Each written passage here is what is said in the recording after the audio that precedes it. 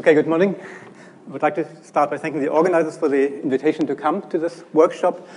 What I'm going to discuss with you is experiments with a system which is certainly very small compared to the size of systems that are being discussed at this conference. I'm going to talk about experiments with trapped ions, with strings of trapped ions.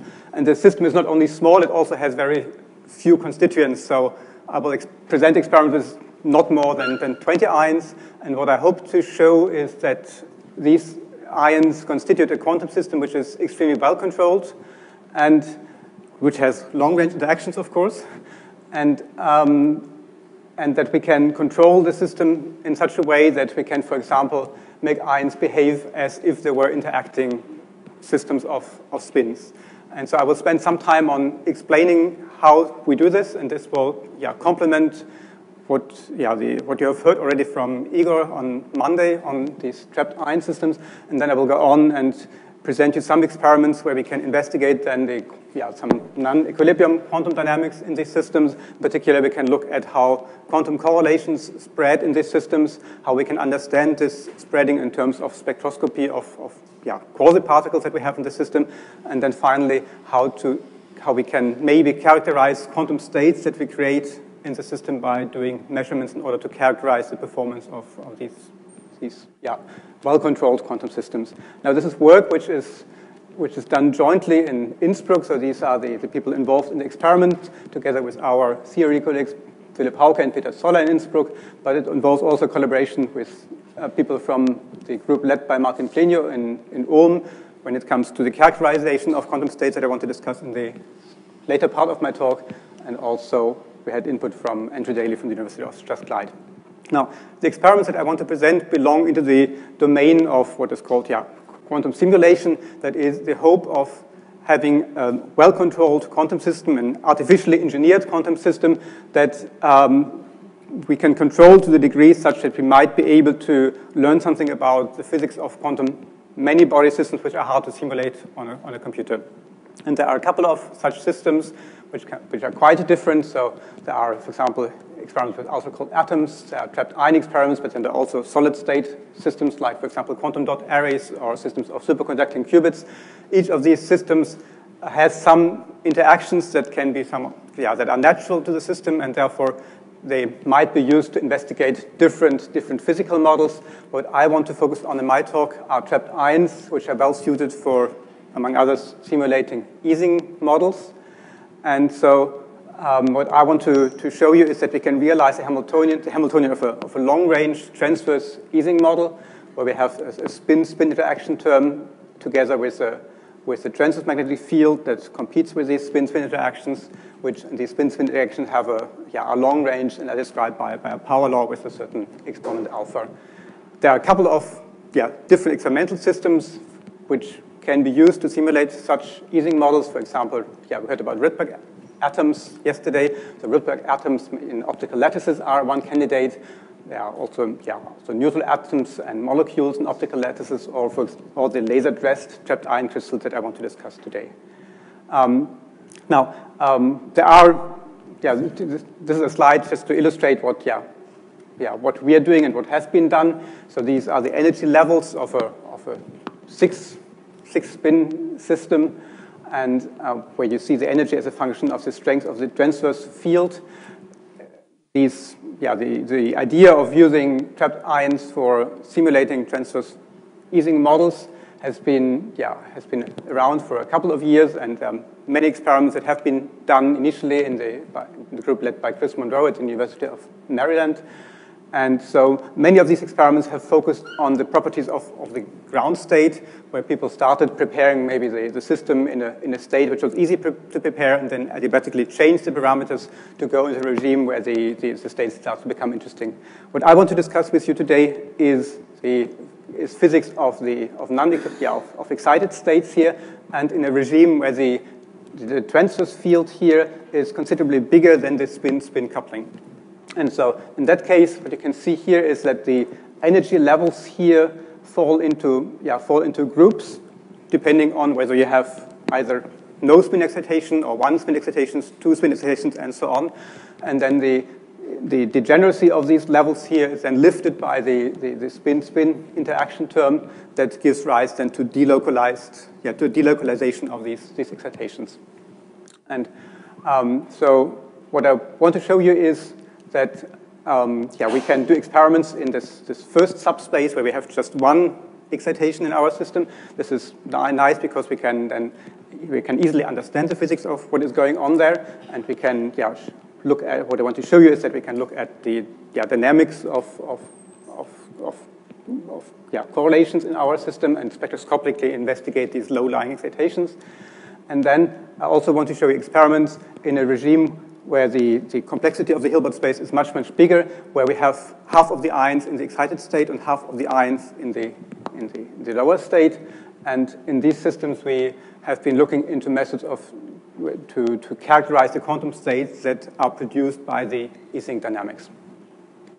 Now, clearly, when you have a system of trapped ions, the long-range interaction that we have at our disposition is a Coulomb interaction, and it was already mentioned that this Coulomb interaction gives rise when you put ions into an external potential and cool these ions to low temperatures, gives rise to crystalline structures, so these Wigner crystals, where the ions repel each other due to the Coulomb interaction, and then find equilibrium positions that are given by an equilibrium of forces of the mutual repulsion of the particles and the effect of the confining potential.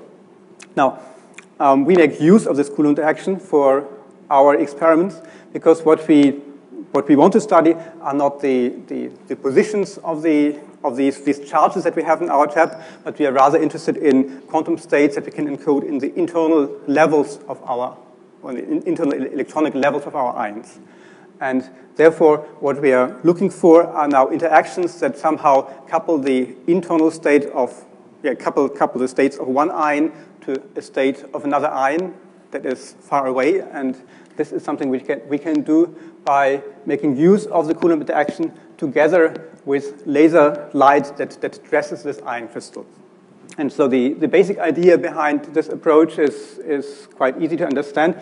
And this involves a transfer of momentum from the light field to the ions. So when you think about, for example, for a free atom, think about a free atom, an atom that absorbs a photon, obtains a momentum kick because it carries the momentum of the photon. However, if the atom is initially in the excited state, then you have the opposite process and you have a stimulated emission process. In this process, then, after the atom gets de-excited, you have two photons propagating in the same direction, and therefore the atom obtains a momentum kick into the opposite direction. So this creates spin-dependent forces, so the forces that depend on the internal state of the particle. And now, thanks to the Coulomb interaction, if one ion in this way obtains a momentum kick, then this momentum kick is somehow transferred to all of the other ions, and therefore, if there's a second absorption event on another ion, then somehow these phonons that arise by the Coulomb coupling of the ions can then give rise to an effective spin-spin interaction that involves only the internal degrees of freedom of the atom. I'll come back to that later in a moment. Now, I told you what we need are trapped ions, but also we need lasers to manipulate these ions. And for this reason, when you look into the lab, what you can see here is the ion trap apparatus in a vacuum system here, but this takes only the smaller part, is only the smaller part of our experimental setup. The bigger part is occupied by lasers that we use for different purposes. So what we need are lasers in order to create ions in the first place in the trap. Then we make use of ions for cooling the particles to low temperatures, and we cool them such that we have to quantize the motion of the potential, the motion of the ions in this external potential provided by the ion trap. And we also make use of dissipative processes to initialize the ions into a pure quantum state, into a pure electronic quantum state. Then we make use of ions for coherent excitation of the particles. So this is what is needed when we want to simulate these spin-spin interactions. And finally, the lasers are important for detection measurements. And so this is when we want to do quantum measurements on the ion state. Then once again, lasers are involved. Now, what about the timescales? So it takes about a few minutes in general to load an ion string into such a trap. What is nice is that these ion traps provide deep potentials, and therefore we can store the ions for a long time, meaning that we can experiment typically with an ion string that we have loaded for a day without losing ions or having any other problems with it. And this timescale is long compared to the timescale of an individual experiment. So by an individual experiment, I mean that what we want to do is we want to initialize the ion, which involves laser cooling. We want to coherently manipulate them and in the end carry out a quantum measurement. This process takes about 20 milliseconds. And so if you compare these two timescales, then you can easily conclude that on one day we can carry out something like 100,000 to 1 million quantum measurements. Now this sounds like a lot, but you also have to keep in mind that when we do a measurement, a quantum measurement in our ion string, we get only very little information, because a typical quantum measurement for us means that we want to figure out whether the ion is in its electronic ground state or whether it is in some excited metastable state. So per ion, we get one bit of information, and if we want to measure, for example, to estimate an observable, it means that we have to do an experiment of this kind over and over again to get an estimation of the value, of this expectation value. So I told you about time scales.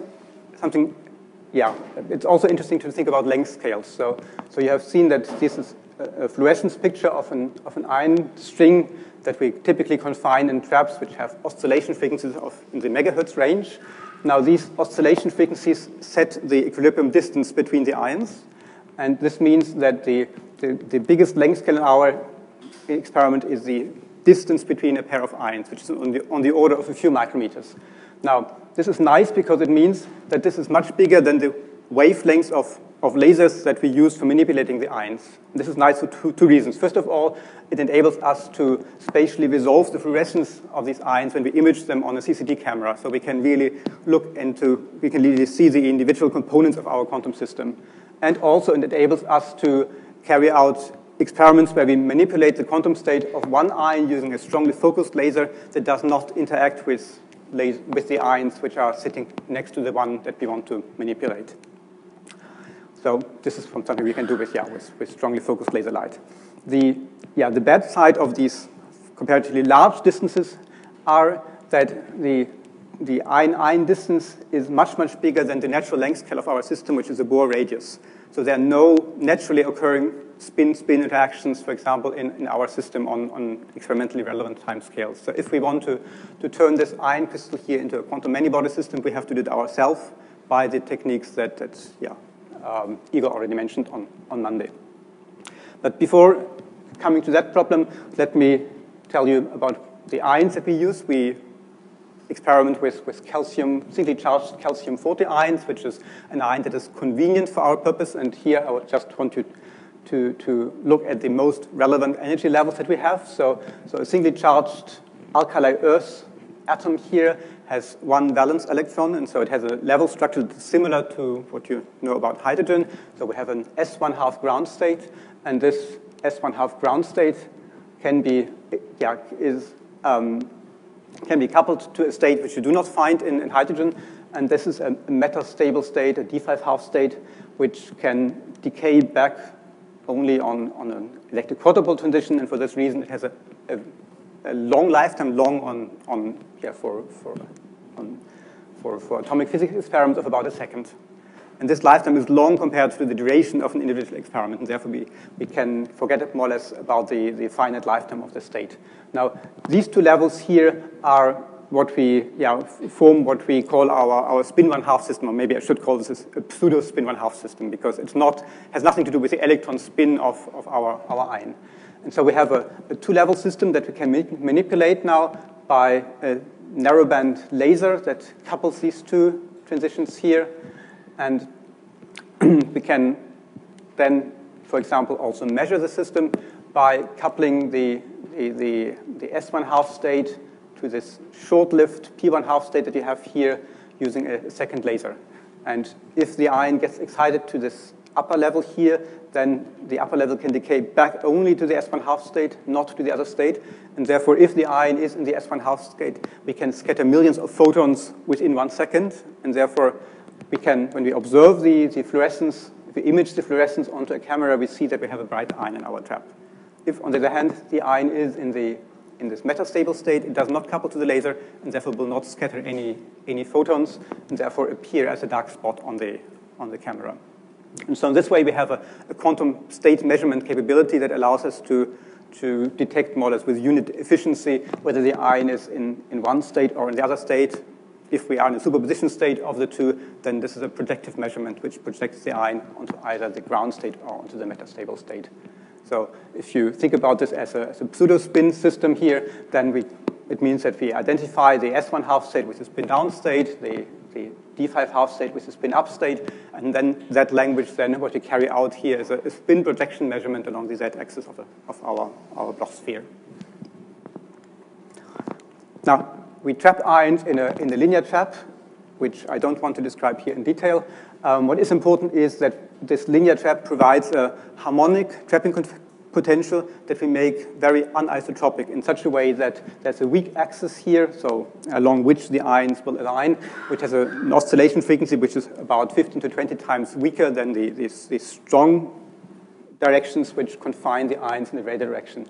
And in these anisotropic potentials, the equilibrium positions of a small number of ions are then linear strings. And this is convenient for us because it means that we can then address ions in the way I told you, using focused laser beams. And so we get then pictures like this. We can spatially resolve the fluorescence of the ions using measurements where we detect the fluorescence for a few milliseconds. And that enables us to carry out quantum measurements on all of these ions. For example, what we can now do is, so this would be then the state where all the ions are in the spin-down state. We can then, for example, use a strongly focused laser beam to flip the ion here in the middle, the spin in the middle, in which case then there seems to be an ion missing, but it's just an ion that does not emit fluorescence here. And in this way, we can then individually measure all the ions in our string.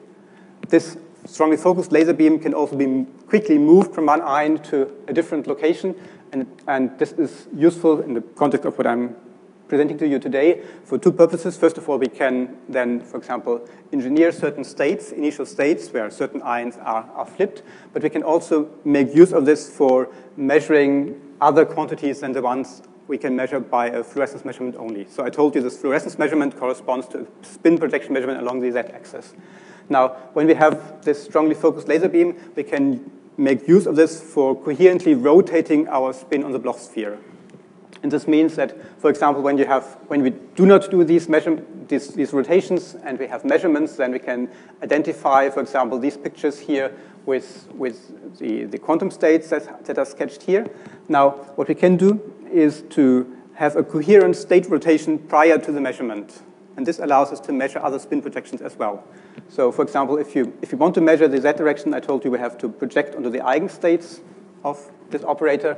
If we want to measure for example, the sigma x operator, and we want to project onto the x-axis, we have to find a way of projecting onto the superpositions of the ground plus excited state and ground minus excited state, which can be done by coherently rotating these eigenstates using a laser pulse prior to the measurement. And in this way, we can then carry out so this combination of a spin rotation followed by a fluorescence measurement corresponds then, for example, to a measurement of sigma x. And in that case, so for example, this picture here would then correspond to a measurement of population in this state here. And in this way, we can then have the possibility of carrying out arbitrary spin correlation measurements that we are interested in. Now, how can we make the spins interact with each other? This is the big challenge in these experiments. So the Coulomb interaction gives rise to these equilibrium positions, but it also gives rise to the collective vibrational modes of the ions around these equilibrium positions. So this is the equivalent of phonons in a solid state. And we can now make use of these collective excitations. So this is an example of the center of mass mode of motion, which is not, and this is not a small excitation that we have here, but rather a very big one in which the ion string was externally excited by some electric field that was resonant with the ion motion. And another example here is this breathing mode in the longitudinal direction. Now we can make use of these modes in order to engineer our spin-spin interaction in the following way. So this is what I have shown you here, and I want to tell you now how we can achieve such an effective spin-spin interaction. So there are, if you have n ions in a linear string, you have n vibrational modes that describe the collective motion of the ion along the axis of the string, and then there are a set of n modes that describe the motion in one transverse direction, another set of motions in the other transverse direction. And when the potential is very anisotropic, it turns out that these collective modes that describe the ion motion in the transverse direction tend to bunch together in frequency space quite well. And so what you can see here is a spectrum as we would measure it when we excite the ion on this internal transition between the electronic states as sketched to you. So we can tune, if we tune the laser to a frequency such that it is resonant with the atomic transition, then we can excite the ion. But it turns out that we can also excite the ion if we tune the laser to a frequency which is equal to the atomic transition frequency plus or minus the frequency at which these collective modes of motion occur. And for these transverse modes of motion, you have here then one set of modes. And what we can now do, and so, this is one example where we have an 18-ion crystal. You can see here that if you count, you can see that there are 36 vibrational modes that describe the transverse ion motion, and that can be seen in laser spectra. And there's a second set on the lower frequency side of this, what we call carrier transition.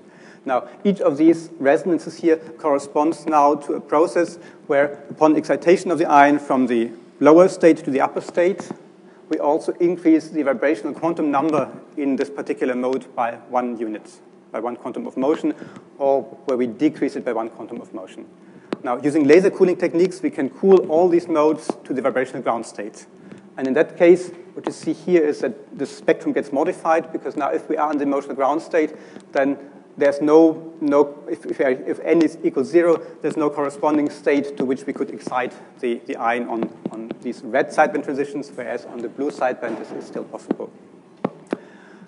So what we do now is we make use of a laser that is bichromatic, so that carries 2 frequencies, and that is used to off-resonantly excite these vibrational modes that you see here, in such a way that the sum of the 2 laser frequencies equals twice the atomic transition frequency. And what happens is the following. So imagine that you just pick 2 ions here, which I assume to be both in the spin-down state, and where one of these vibrational modes is prepared in the ground state of motion. Now, if one of these ions now absorbs a photon from this blue laser here, then its spin gets flipped, and the vibrational quantum number increases by 1 unit. This is what you see here. Now, if the other ion now absorbs also a photon, but this time from this red laser here, then its spin gets flipped as well, and the vibrational quantum number decreases again back to 0. And there's a similar process. And so you see here, what we have done is now we have flipped the 2 spins to the up state, and the vibrational state is again in the ground state. There's a similar process that involves the spin-down, spin-up state, and that couples it to the spin-up, spin-down state. And it turns out that both of these processes have the same strength. So if you look at this, now this looks as an effective spin-spin interaction as you find it in the Ising model. Now this is what I get for a pair of ions. The question is now, what I haven't shown you here is what is the coupling strength. And for this we have to look into this vibrational mode structure and see what happens when we have a coupling that is mediated off-resonantly by all of these modes here. So the idea is to have a process where we have a 2-photon, 2-ion process where the ions change its internal state mediated by these vibrational modes of motion of the ion crystal. Now, so this is a slightly busy slide, but don't worry. So what I want to show you here is, let's maybe first concentrate on what is plotted here. So what I show you here is how the coupling gets mediated by one of the modes, and this is the highest frequency mode, the center of mass mode, where all the ions move in sync with the same amplitude. So this movement is sketched here by the blue bars that tell you by how much the ion moves and whether they move in phase or out of phase. And as all the ions move by the same amount, it turns out that the coupling strength that we get is the same for all ions, because what matters here in this formula, so here are these are the spin-spin coupling constants, and I told you in second-order perturbation theory, you can calculate now the strength of these spin-spin coupling constant, and it turns out what we have here is a sum over all vibrational modes, and what enters into the sum is now the product of these factors Bim, Bjm, where I indicates which ion I'm looking at, and M which mode I look at, and these factors are then the amount with which a certain ion participates in a certain collective mode of motion. And so I have these two amplitudes here, and then this gets divided by a term which more or less is the detuning of the laser from this resonance frequency that we're looking at. So if we have this center of mass mode of motion where all the ions move in sync, it means that all these coupling constants here are the same, and therefore the spin-spin coupling is a mean field coupling where each ion couples to each other ion with the same strength. And this is what you can see here in this big matrix here, also in the small one. So here the color indicates the strength and also whether the coupling is ferromagnetic or antiferromagnetic. In this case, we have an antiferromagnetic coupling, which is homogeneous when the coupling is mediated only by the center of mass mode. Now, what happens if we pick the next mode, which is the tilt mode, where the ion crystal moves like this? In that case, we have now here a coupling which becomes inhomogeneous, and it turns out that you see here that ions which are close together, they move in sync. Ions which are at opposite ends of the string, they move out of phase, and therefore we have now a coupling that reinforces the coupling of the center of mass mode if the ions are close together, and that is opposite to the coupling that is mediated by the center of mass mode if the ions are at opposite ends of the string. So here you see that for close ions, you have antiferromagnetic coupling. For ions that are far apart, you have ferromagnetic couplings. If you add up these two, you get what you see here in this plot here. Now you can add more and more modes. So there's a next mode, and then in this, there are 11 ions, I think. So if you add up all of those, then what you end up with here is a spin-spin coupling matrix, where you see that now the coupling strength decreases as a function of distance. So it falls off. We have now a coupling of finite range, and where the coupling is more or less homogeneous along the direction of the string. So we have more or less the same coupling for when it comes to nearest neighbor coupling or next to nearest neighbor coupling, so because the colors here are the same. And by playing now, on the one hand side, with the anisotropy of the potential, and on the other hand, with the laser detuning, we have now some control over the range of the interaction that we can engineer. Now, what does it look like? These are experiments with 15 ions where we looked at quantum quenches. So what we did is, and so here let's just look at the plot on the left-hand side. And so time goes upwards. What we measure is the magnetization of the ions, where the color encodes whether the ion is in spin down or spin up. What you can see here is we flip the center ion, and then we have the spin-spin coupling, which gives rise to a hopping of excitations. And for this reason, this excitation starts to spread out as a function of time, and then there are some interference patterns that develop.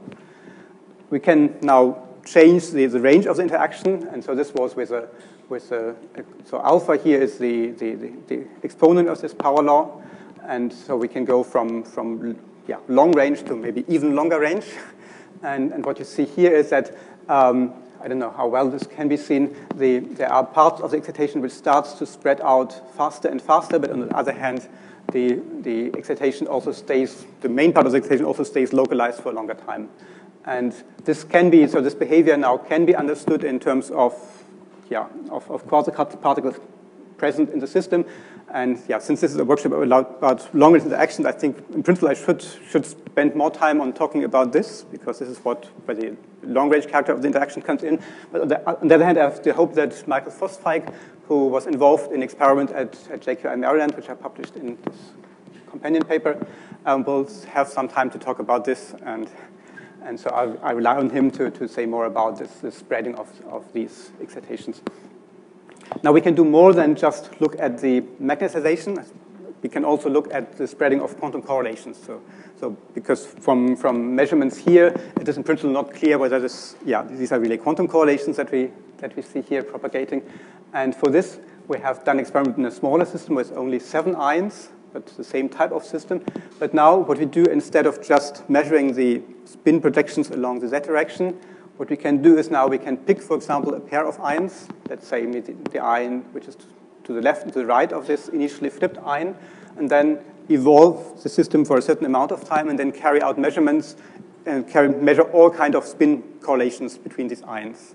And when we have these measurements, we're able to reconstruct the density matrix of this reduced two-particle density matrix that you can see here, for example, for a time of 9 milliseconds.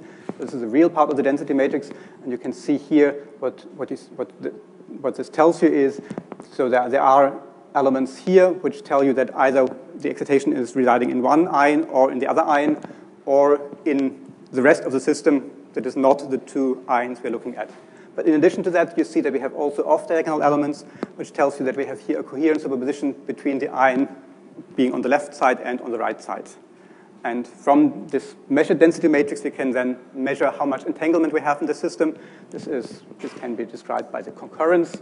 And when you do this now for different ions and for different amounts of times, you get the curves you can see here, which shows you that, so this is this amount of entanglement that we have between these pairs of ions. You see that the neighboring ions get entangled, then get disentangled again, and then the entanglement moves to the next to nearest neighbors, 2 and 6, and then to the ions which are at the edges of our ion crystal. Now, this spreading of correlations can be understood in terms of quasi-particles propagating in the system, and the question is whether we can do spectroscopy of these quasi-particles which are spin waves in our system.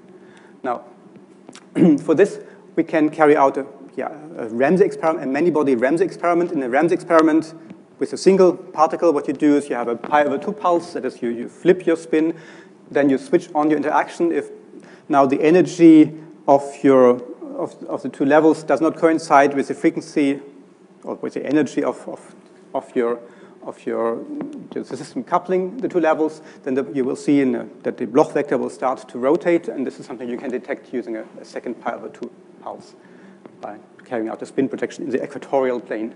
Now, when you do this now with a string of ions, where we flip one of the ions and switch on then this Ising interaction, it means that now this localized excitation has to be written in terms of the delocalized excitations, which are the eigenstates of our system here.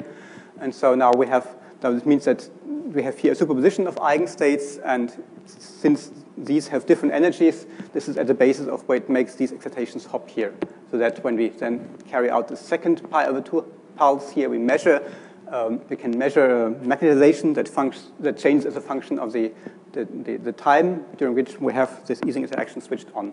And in this way, we get then a signal which tells us gives us information about the energy separation between these energy levels that are occupied here from the ground state. Now, this is a bit difficult if we populate more than one of these levels here, because at the moment our resolution is not good enough to resolve all of them. But what we can do is we can try to create a superposition of the ions in the ground state and in one of these quasi-particle excitation states. And when we do this and measure now these magnetizations here along different axes and combine the signals in a suitable way, then we get here a signal that we can Fourier transform. And from the Fourier transformation, we see that in this case, this state here is shifted downwards by the spin-spin interaction and by a certain amount. If we do the same with some other state, we see an upward shift. From this, we can infer that we have indeed antiferromagnetic interactions. And in principle, it would be nice if we could carry out a spectroscopy of all these levels in this way. Now, the resolution in our system at the moment is limited by the coherence time that we have. For this reason, we turned to a slightly different technique. That is, we thought it would be nice if we could measure the energy level differences between 2 such states here, where we have, for technical reasons, much longer coherence times. And for this, we then create a state which is roughly a superposition of the ground state, 2 of these states here, and then some higher excitation that we don't have to care about. when we time evolve our system now under the Ising interaction, then these two states have different energies, and therefore they will acquire different phase factors here. And then in the end, we can carry out a projective measurement here of this and measure the spin projection in the Z direction this time, and then we get pictures like this. Now the Ising interaction conserves in the limit in which we are the number of excitations in our system. And therefore, what we can do is we can now post-select only those measurements where we have the right number of excitations present. In this way, we can more or less get rid of population which is here and in these higher excited states. And this is and in this way, we have a signal which we would have obtained had we initially prepared the ions in superposition of these two states here. Now, doing this measurement here, we get experimental data, which now shows oscillation at a single frequency, which match quite well the simulations that we carry out. When you do a Fourier transform of this data here and do this for different superposition of states, then we find indeed that we have here that we can measure the energy separation between these different quasi-particle states. In this way, we construct the dispersion relation that we have. I don't have time to talk about this, but we can also, in this way, look at interactions between quasi-particles and show that these quasi-particles do interact in our system. Now, coming to the last part here, I want to show you that we can also do experiments in a domain where the system is much more complex, because when you have a single excitation, you have, even if you have n ions, the relevant state space is only n-dimensional, so it's still a very, very simple quantum system. When you have n ions and half of them are in the excited state, and this subspace grows exponentially with the size of the system, and therefore it's much harder to analyze what is going on in such a subspace. And so what we have done is to do similar experiments, starting in a Néel-like state where every second ion was flipped, and then we switched on this interaction, and then you see that some hopping of excitations, and at some point then it becomes hard to say what is going on. And what we would like to do is to understand in a bit better which kind of quantum states that which kind of quantum states are produced under this dynamics. So what we can of course do is we can do what I already showed you. We can look at measurements on subsystems. That is, we can carry out quantum tomography, for example, of pairs of neighboring ions. When we do this, we measure all kinds of correlation functions.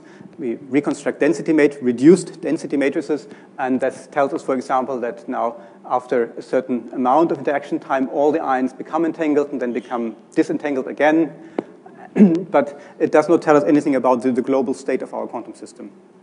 Now, the global state of our quantum system can, in principle, be reconstructed using quantum state tomography methods. However, the number of measurements that would be required to measure the density matrix of such a 20-ion system is huge, and it's clearly out of question to carry out such experiments. This has been done. This is something we have done in the past with up to 8 particles, but even with 8 particles, you need something like close to 10,000 different measurement bases, and so it involves lots of measurements, and since the number of measurements grows exponentially, we cannot certainly do this with more than, let's say, 8 or maybe 10 particles. So, what we have done instead was to do a kind of quantum state tomography. This was in collaboration with our collaborators from Ulm, where we say now we have a state which is special in the way that initially the ions are in a product state, and then we switch on the interactions. We have long-range interactions, but nevertheless, ions tend to couple much more strongly, to talk much more strongly to their neighbors than to ions which are far apart.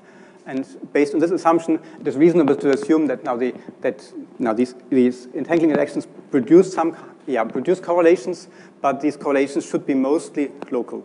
And under these assumptions, there is a hope that we can make use of parametrizations of the quantum state, which come in the name of matrix product states, which might efficiently capture these correlations, and which are a much more compact way of describing the quantum state than by the full quantum state.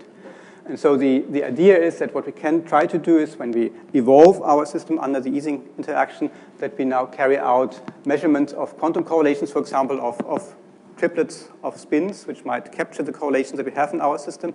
And then based on these measured correlations, now we try to find the matrix product state which best represents our system. This is certainly an approximation because here we represent our system by a pure quantum state. We know that our system is not in a pure state. Every experimental system is in a mixed state. But nevertheless, it might be an approach to learn something about the state. So what we do is we have these quantum correlations here. We have our first data set that we use for reconstructing such a matrix product state. And then in a second step, we have additional measurements that we can then use in order to bound to learn something about the state that we have in our lab. I think, given the time, I will not say much more about this. So what you can see here are now measurements where we evolve the system, in this case 8 ions for variable amounts of times. And the upper trace here is, so this is a small system where we can easily calculate the quantum state that we expect to find. And then we can compare now our reconstructed quantum state here with the exact quantum state.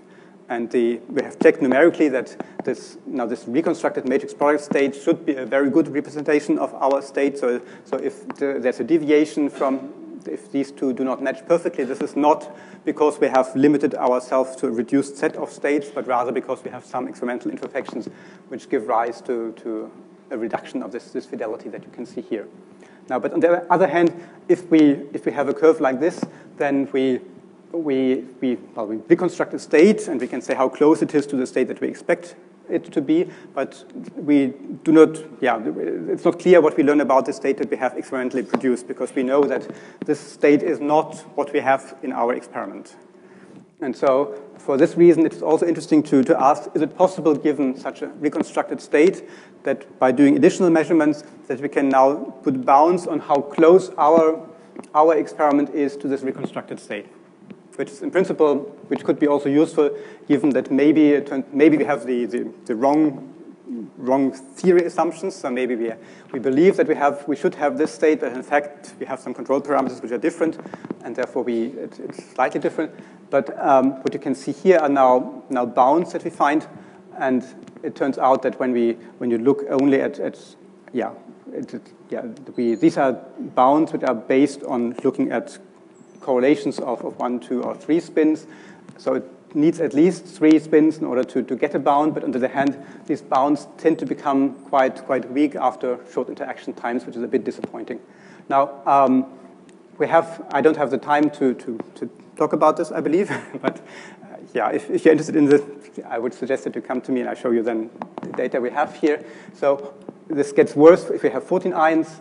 Now, we can do something in addition to that is we can try to carry out a direct fidelity estimate measurement between our state in our experiment and this reconstructed state. This is also a task which becomes exponentially difficult when you have large systems, but there are techniques of doing this, and we have done this with 14 ions. You see that this gives now values which are much closer to what we hope to find from this simple matrix product state reconstruction process. So this is what I hope to show you. I skip over this. So we measure complex, long Pauli strings and make use of this to reconstruct this state. And so to summarize, I hope you have seen that ions are indeed a well-controlled quantum system that can be used for realizing investigating these long-range Ising models, and that we can carry out measurements along the lines I have told you. So it will certainly be a challenge to go to a larger number of ions, because so far we are in a regime where we can still understand everything from can calculate everything in principle.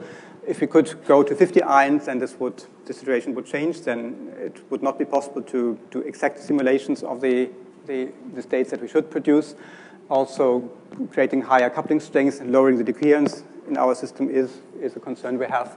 And then what is also interesting is to see which kinds of interactions, which are not only long-range Ising interactions, can we produce in our system. Thank you very much.